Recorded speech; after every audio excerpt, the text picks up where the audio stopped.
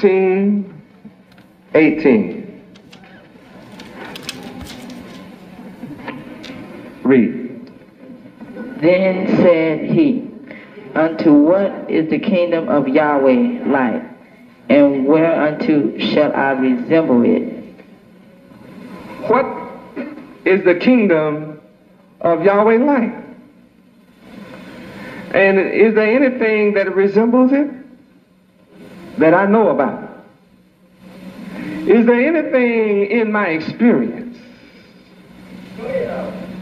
that I can compare the kingdom of Yahweh to it? That's the big question. Unto what is the kingdom of Yahweh like? And what shall I think about in my life experience that resembles the kingdom of Yahweh? In verse 20, read. And again he said, whereunto shall I liken the kingdom of Yahweh? Now in verse 18, he gave an answer in verse 19. Read. It is like a grain of mustard seed, which a man took and cast it into his garden, and it grew and waxed a great tree, and the fowls of the air lodged in the branches of it. See, he said, now you've all seen birds. You've all seen mustard seed. You've all seen a man. You've all seen a garden. And you've all seen gardens grow. You've all seen a tree. And you've all seen fowls of the air. And you've all seen branches of trees. That's what the kingdom of heaven is like. That's what the kingdom of Yahweh is like.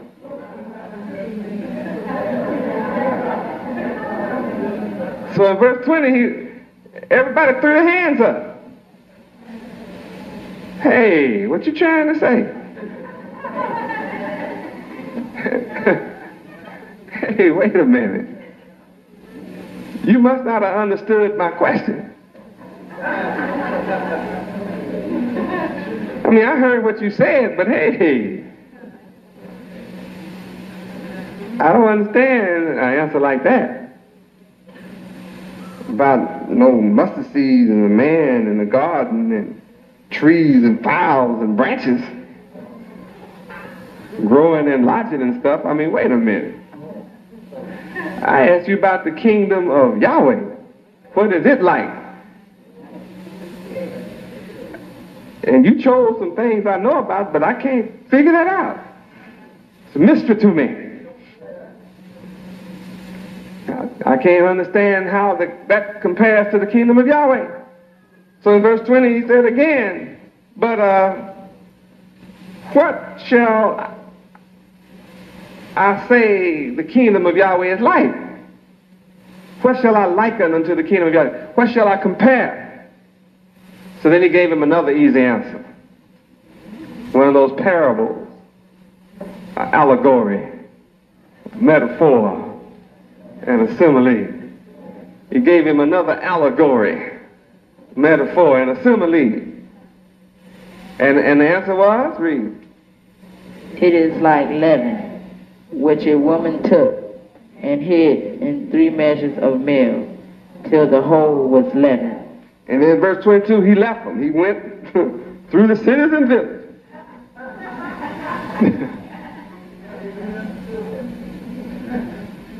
They didn't understand the first parable, and they didn't understand the second one either. You didn't understand the first one, and you didn't understand the second one. I understand all of them. There was a time when I didn't understand any of them. I read them all just like you. Who was more blind than me? But no man taught me to see it. And yet I see it. So that testifies to you that I must have met somebody you didn't meet. I must have come in contact with someone that you didn't come in contact with.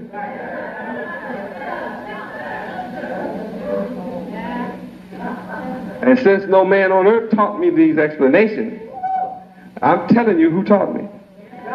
Yahweh, my Father Yahweh taught me. I'm telling you who taught me the answer to all of these parables, these metaphors, allegories, and similes.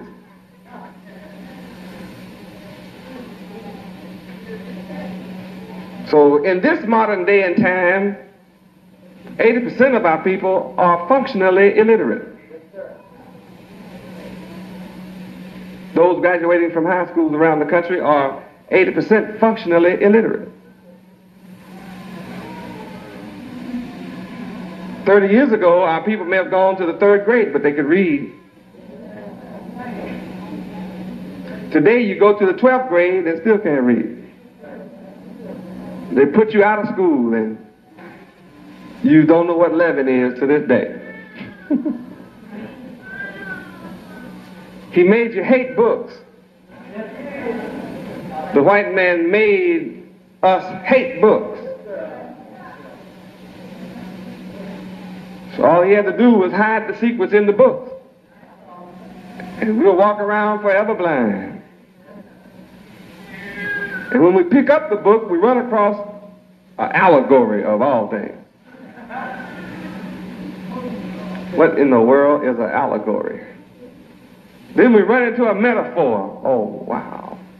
What is a metaphor? Then we run into similes. Oh, Yahweh. And I didn't know a parable was an allegory, metaphor, and a simile. I didn't know that. I didn't know what leaven is. And if you tell me that leaven is yeast, what does that have to do with heaven? I put yeast in bread and it makes bread rise, and most of our young women, anybody under 20, don't know what that means. It may be safe to say anybody under 30. You never made a loaf of bread in your life. How many sisters never made a loaf of bread in your life from scratch? Stand up. All sisters never made a loaf of bread from scratch. See? Everybody. It's not just 30s, but some 40 haven't made any. Never. Look around. And that means all of you standing, which is most of you, don't know what in the world yeast does. You don't know when to put yeast in bread. Thank you, baby. Now, our grandmothers all knew what yeast did. All of our great-grandmothers made bread. That's the only way they ever got bread, was making.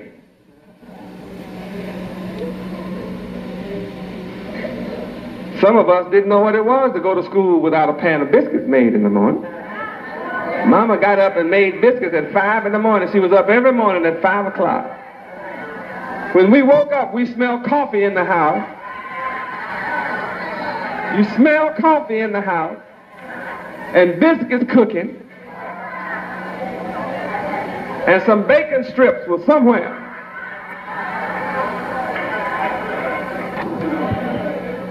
You would have thought the world had come to an end if you didn't wake up with some coffee smelling in the house.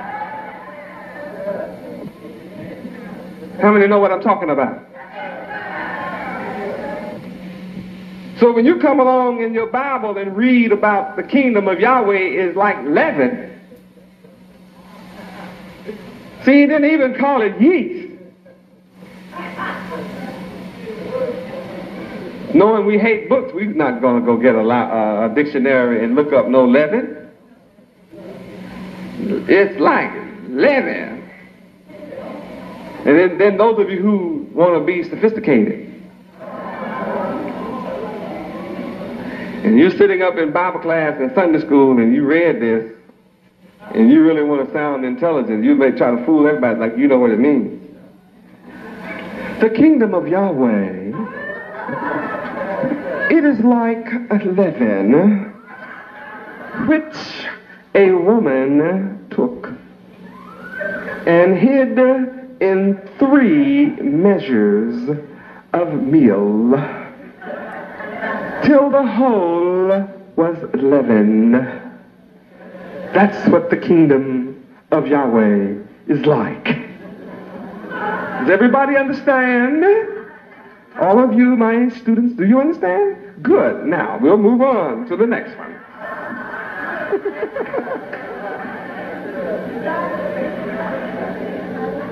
But Sunday school teacher, I don't understand what leaven is. Look, kids, you're trying to be smart, you'll be going to hell. Don't be right. Just wait a minute. I'll see you after class.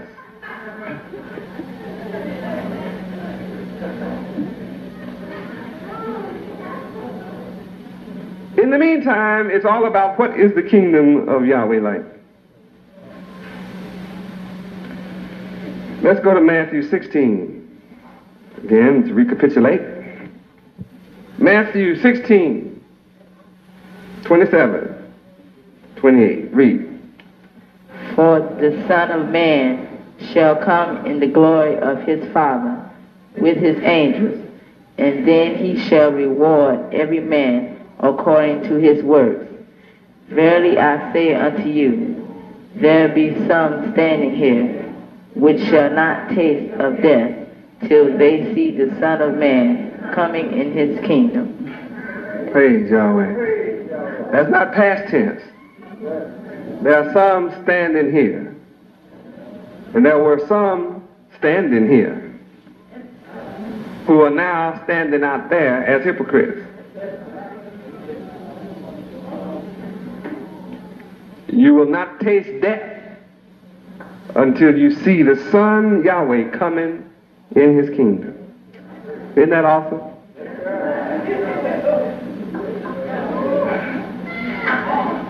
The Son Yahweh shall come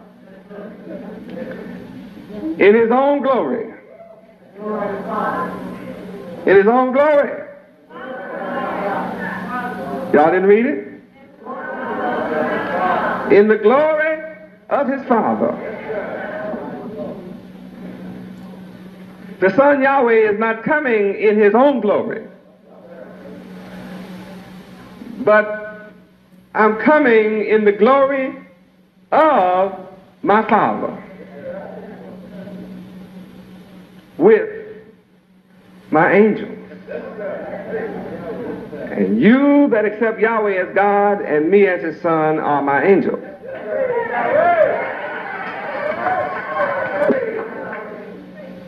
You that love Yahweh and his Son Yahweh are the angels of Yahweh.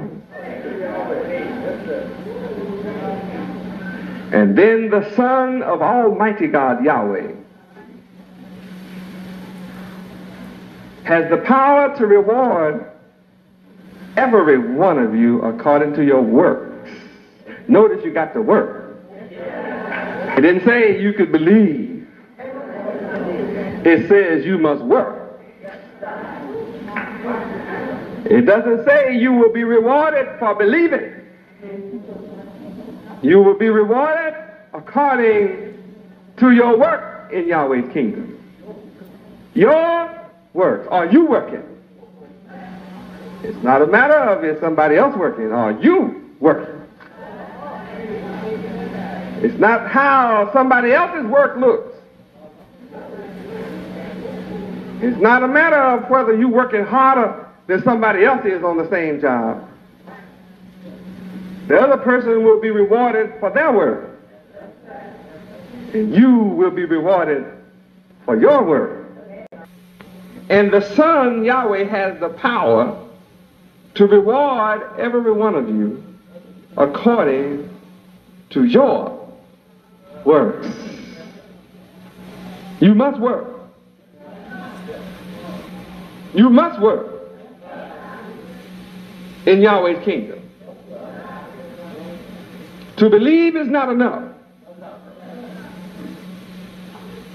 We're not building Yahweh's kingdom through believers. We're building Yahweh's kingdom through workers.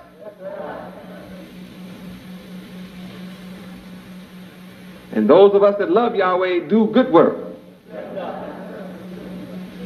Nobody has to come and hunt for us to work. We hunt work. When we have a good understanding, we hunt work. When our understanding is bad, work hunts us.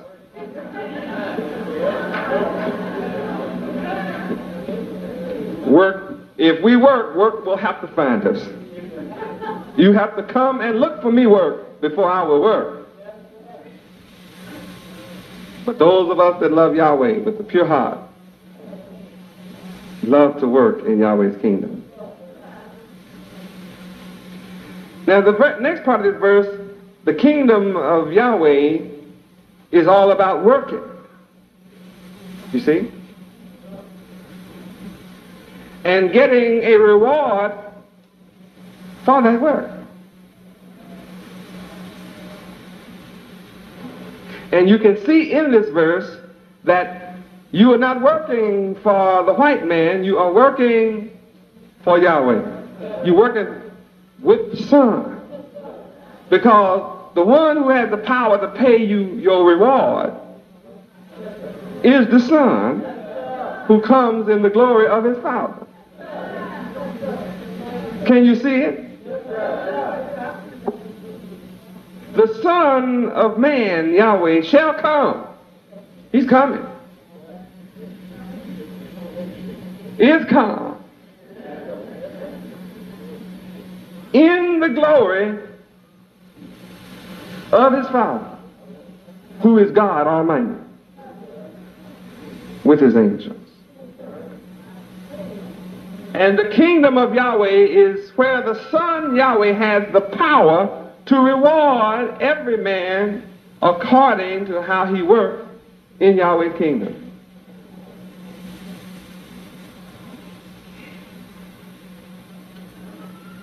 But there will be some standing around right here. There'll be some standing here among us who don't believe in working in Yahweh's kingdom. They don't believe in the reward that the Son Yahweh has the power to give. They can't see the kingdom of Yahweh. They don't see the Son of Yahweh in his kingdom. They still believe the white man has the power. There's some standing here today like that. And they don't believe it's going to take place in their lifetime. They say, I believe Yahweh is God. Yeah. I believe you're the servant of Yahweh, master teacher of these things. I believe all that, but I don't believe it's going to happen in my lifetime.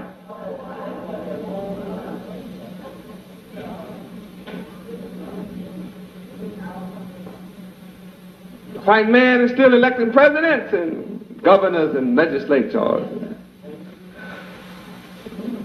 Army is still fighting wars and losing and things, but they still doing it. Got bombs going all out in space. Now those standing here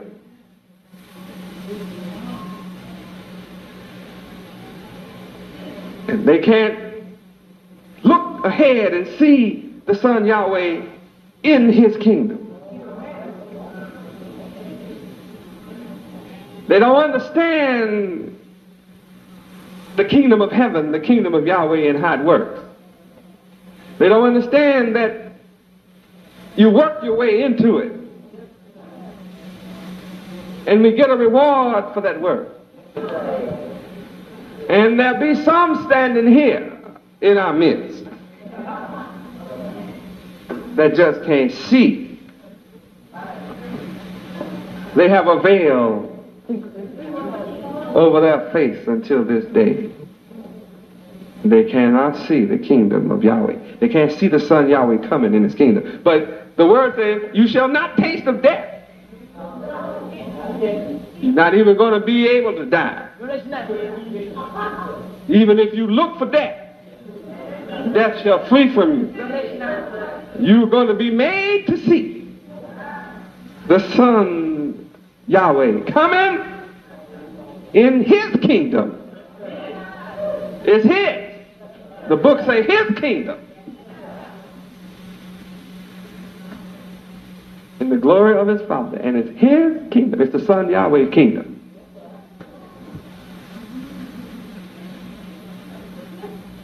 Let's go to Matthew 20. What is the kingdom of Yahweh like? Matthew 20, read verse 23. Read. And he said unto them, Ye shall drink indeed of my cup, and be baptized with the baptism that I am baptized with. But to sit on my right hand and on my left is not mine to give, but it shall be given to them for whom it is prepared of my Father. If you standing here and can't see it, you better turn to Yahweh, because it is His to give to you. You who become a part of my kingdom must understand that it shall be given to you for whom it is prepared by my Father Yahweh.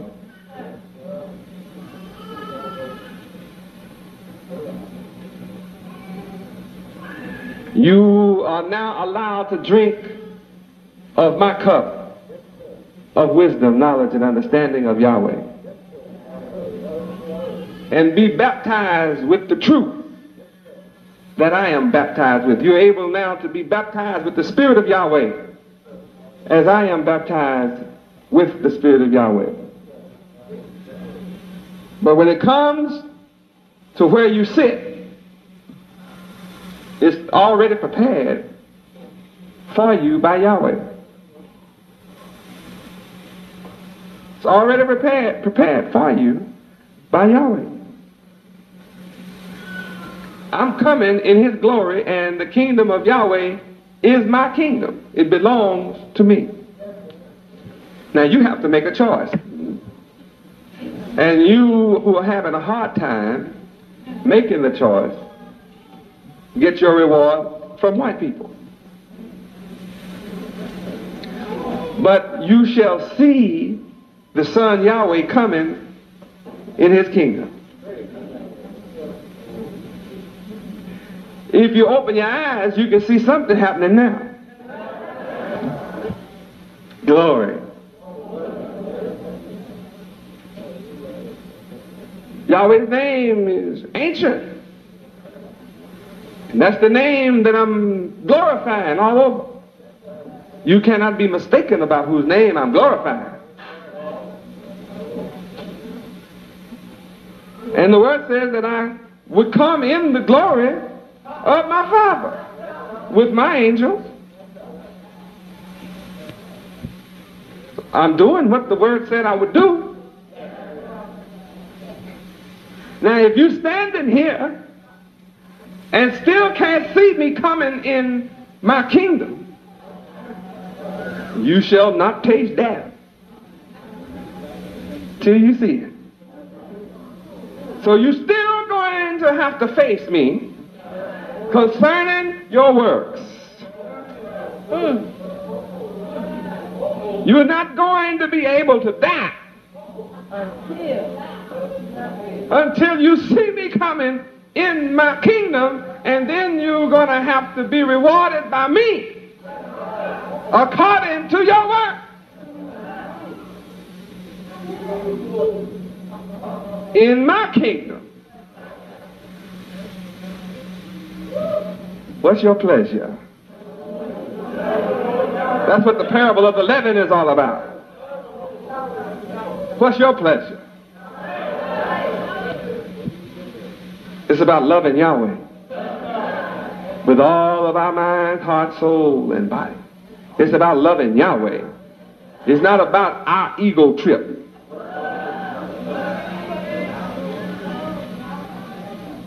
It's about loving Yahweh and loving each other. And I love you so much.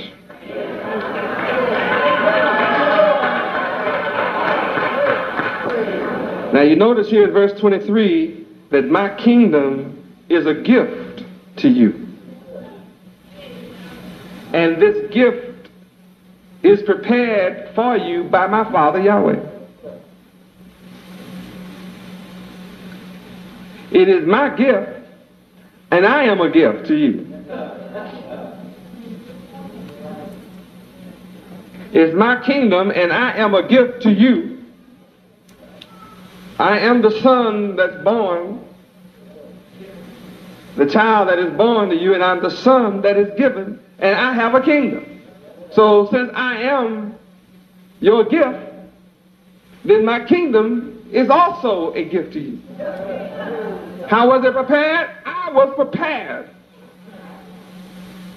by my Father. Now you understand the mystery. My kingdom is given to you, but my kingdom comes with me. See, the book says, I come in my kingdom in Matthew 16, 27 to 28. I come in my kingdom. So me and my kingdom come together. You can't separate me from my kingdom.